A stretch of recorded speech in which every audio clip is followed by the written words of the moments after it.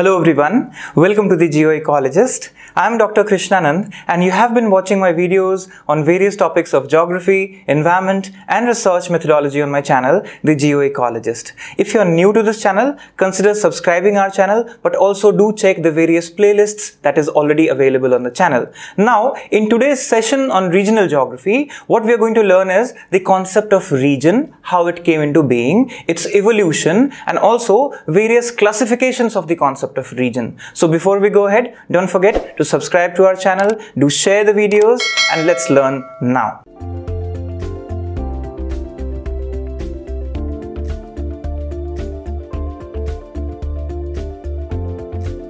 So now let's understand the concept, evolution and classification of the region in this particular lecture. So what is a region? A region is an area or location on Earth's surface which is marked by certain properties. And what kind of properties? How do we know them? From its homogeneity, that is homogeneous inside and distinct from outside it. Now what does it mean? It means that how one is distinct from the other. That's what it means. So let's look into this particular diagram and understand that how do we define a region. So a region is an area which is distinct from outside. So if you observe this diagram, outside is here and inside is here. Now this particular green belt, if you observe, has a peculiar characteristic that it is green in nature. But as you go outside of it, it is clearly distinct from outside.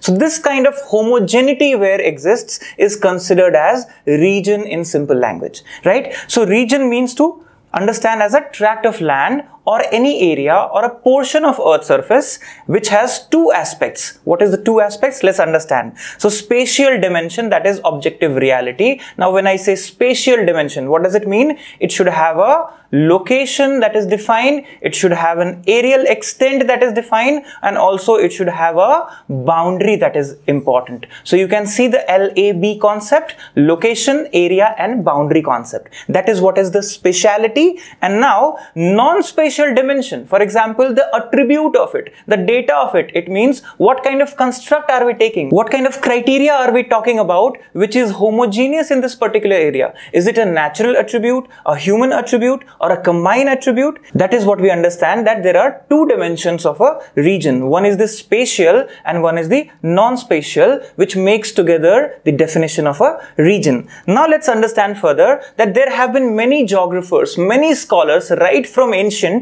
who have been talking about these concepts in different ways, in different forms, in different time period. And also we have learnt about it in evolution of geographical thought. So if you have not watched the videos on geographical thought, there is a playlist on our channel on evolution of geographical thought. You can watch it and you can learn from there as well. So now let's understand some of the important definitions given by geographers at different points of time. So a region is a unit area of Earth's surface differentiated by its specific characteristics. This was Monkhouse definition. Then comes the next definition is Herbertson's definition. A region is a complex of land, water, air, plant, animal, man regarded under spatial relationship. So he gives a broader definition further. Then there is another scholar which is Vidal de la Blache. Remember French school of geographical thought, and he talked about a region being a domain where many dissimilar things are artificially brought together. Now this word artificially brought together talks about Anthropocene, anthropocentric approach,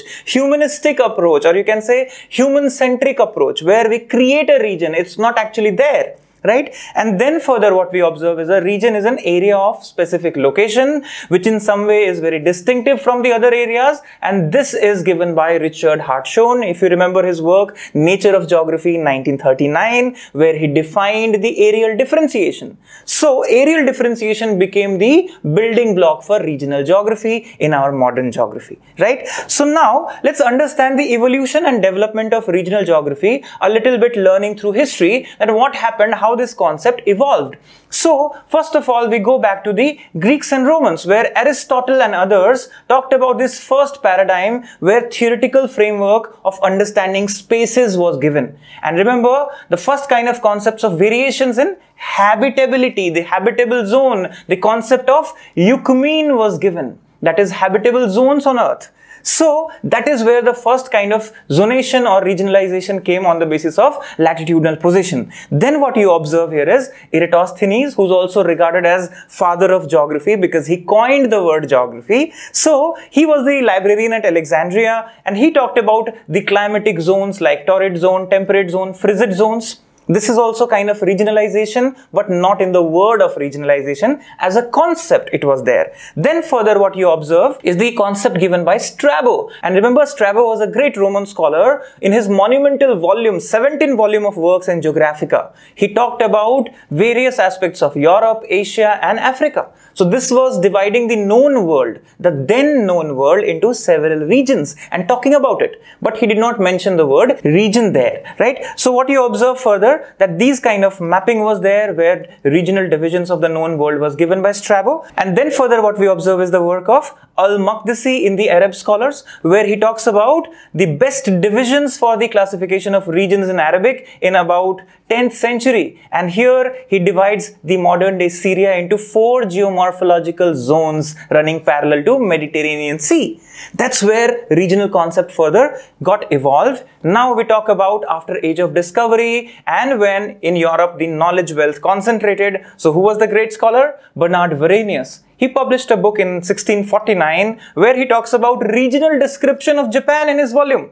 Also remember, he talked about Geographia Generalis, where he divided the subject itself into 2 parts. So what we say is geography as a general geography, geography as a specific geography, and this is where regionalization concept was further concretized. Then what we observe is the concept coming from Karl Ritter in his great work, that is the Urkund, where regional description of the earth was supposed to be the prime purpose of geographical studies, right? Then what we observe is Ferdinand von Richthofen, another great scholar from Germany, who actually gave the concept of chorology and differentiated it from chorography and chronology. And now remember, the word choros is basically meaning place. So this was for the parallel study to history, because history was chronology and geography was chorology. So that's where this concept started to evolve. And who took this concept to further evolve it was Alfred Hettner, another German scholar, and he is well known for actually defining and conceptualizing the work of chorology after Richthofen,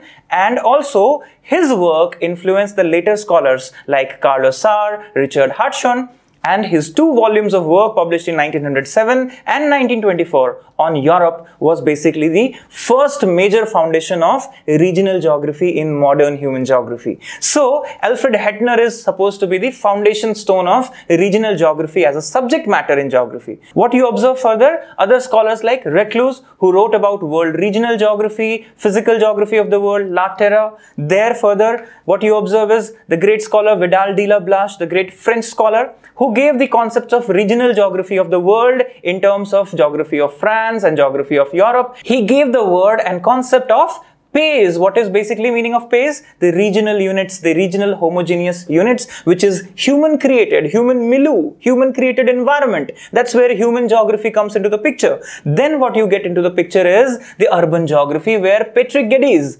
concept of region to architecture he brought. And what did he give? Remember, we talked about in settlement geography, the concept of conurbations. So that's the impact of region in terms of settlement geography. Then what you observe further, another great scholar, J. Herbertson, who became a professor at Oxford University, he was influenced by whose work? Patrick Geddes' work, and further he studied the regionalization concept and further divided the world into 15 natural regions on the basis of homogeneity in surface features, climate and vegetation. So this is another work of regional geography that you see in the evolution.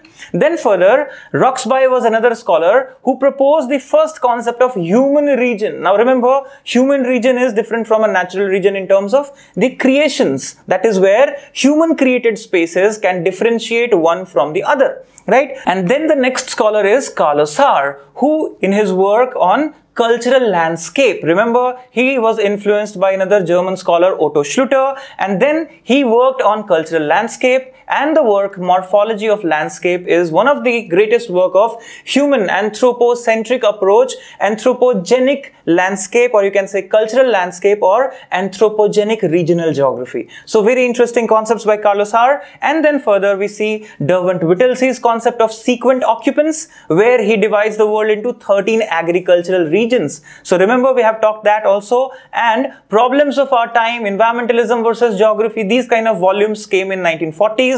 And in his concept of compage region, he talks about the combination of natural and human factors together. So remember, the combination of many parts to become a whole. So kind of application of the systemic science in regional geography was a very interesting concept of Derwent Whittlesey.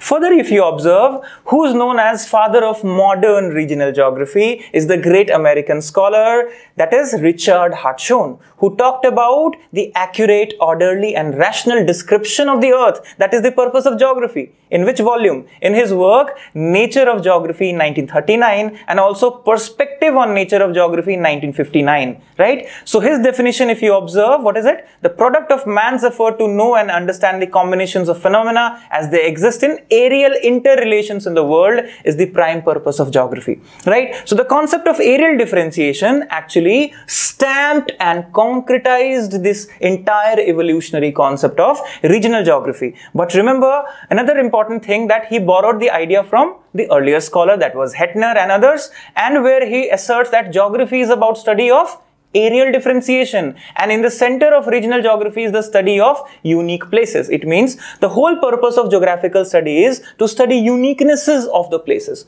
But remember, he was also criticized by the other scholars like Scheffer in 1950s, who talked about exceptionalism in geography, a methodological examination in 1953, and where he said that no, only regional concept in geography cannot be accepted as a scientific approach. So then other scholars came with scientific approaches, Ullmann's spatial patterns, Bunge's theoretical geography, Peter Haggett's locational analysis in human geography further gave impetus to many theories based on positivistic approach, quantitative revolution in geography, and where regional geography was treated with some scientific approach as well. So it continued to develop, and later on in regional synthesis, remember Brian Berry talked about systematic geography and regional geography combined together to get the overall picture.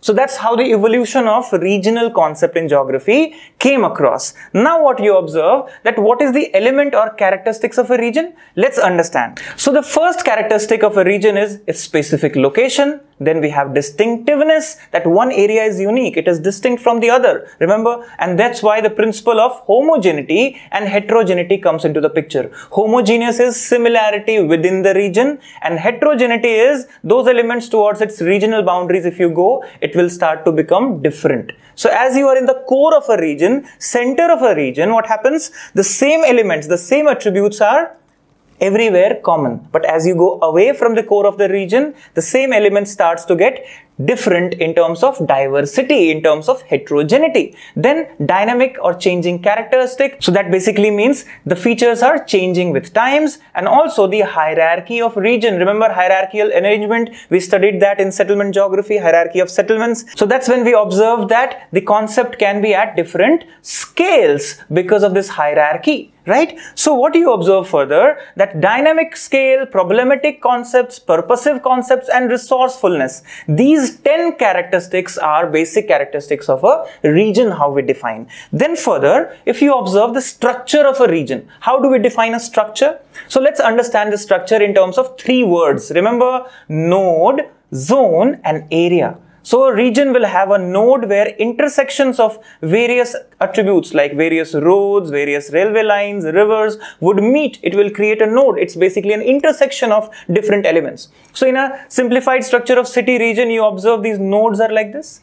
And these nodes are the polarized or centralized concept. Remember growth pole theory. So from node, it becomes a pole. And then further what we observe, it creates a functional region. It means as you go away from this particular node, the functions will extend of a city. So then we create zones alongside these nodes. So these are the zones, which is core city, middle part and peripheral part. So look at this: zone 1, zone 2, zone 3. So this is how zonation happen. And then we remember the area, it includes zone plus node plus the final transition boundaries. So then coming together, it forms a particular region. So region has three components, starts from nodality, centrality, central function, to becoming an area and also having a boundary. So that's what we look into: node, zone and area concept in terms of structure of a region. Now let's identify the classes of a region. It means what are the various types? How can we identify? So special regions, like one being unique, then generic regions, that is number of similarities in a particular place on the basis of its origin, then synthetic regions, the word itself is synthesized, created, then homogeneous region, it talks about homogeneity of an attribute or a phenomena, and then we have nodal regions, that is centrality, central place theory comes into the picture, major functions, and also programming or planned regions. This is for administrative purposes, right? Like watershed planning. So that kind of approach is given to the region. So what you observe, this is the classification of region diagram, which you can learn and make for yourself. So based on principle, you have principle of homogeneity, principle of interlinkages, you have natural region, cultural region, economic region, and also commodity flow, human flow, information flow, capital flow. So that makes up a region. Then based on the size, you can have macro, meso, micro, local. This is like a scaling, right? And then you observe the basis of genesis, that is on the basis of origin. So you have a naive region, instituted region, denoted region, that is planning region. So what you observe, naive region is a mental construct, an assumption that you have on the basis of certain cultural component. Then instituted region is basically institution based, or you can say development of an institution makes it a particular region, an educational hub, a religious hub, a cultural hub. And then you have a denoted region, when you denote it in a particular way on a given map. That's how we create these regions, right? So this is on the basis of origin, genesis, right? So you can observe some of the examples, like world climatic region. What kind of region is it? On the basis of climatic homogeneity. So where one kind of climate exists is put under one category. So equatorial to what you observe, humid continental, right? Then the next kind of approach is economy approach. So in economic approach, what you see, world economic region on the basis of world GDP. So one class is for one kind of GDP, isn't it? So as you have different criteria, as you can make a region. So region is actually a concept which can be created, recreated, and also has been evolving since the ancient till today and is relevant in the subject of regional geography, human geography, or the major component of the subject called geography. So now, when we have discussed in details about the various concepts and attributes of region, its various evolution concepts and also the types, in the sessions to come, we'll be talking more on other aspects of planning and its various subjects. So stay tuned, stay safe, keep learning and watching. Best wishes for your exams, and also don't forget to subscribe to our channel and do share the videos with others as well.